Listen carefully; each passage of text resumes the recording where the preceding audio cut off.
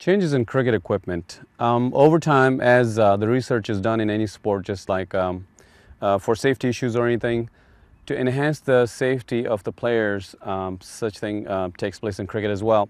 You look at the helmet, not too long ago, you would say about 60s, 70s, there were no helmets, there were injuries.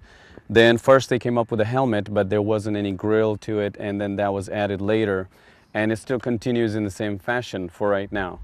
As far as the body gears are concerned, we do have like extra protection that is being made. For example, this is for your elbow protection, because sometimes if you're batting and the ball jumps up in your face and your elbow is in front of you, this protects it. Then you have chest guards and thigh guards and such. There are plenty of equipment out there. It all depends on how comfortable you feel, and at the same time, of course, safety is the main issue.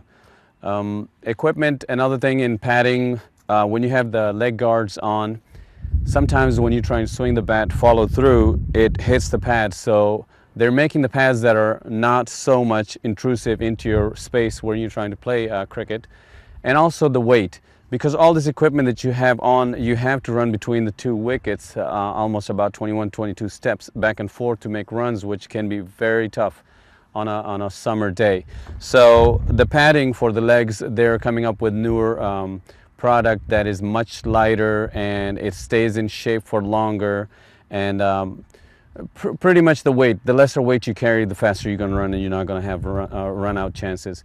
So that's some of the equipment like ball and the bat, and those are standard. You can't change too much of those. But as far as the protection is concerned, yes, we do get new equipment every year almost.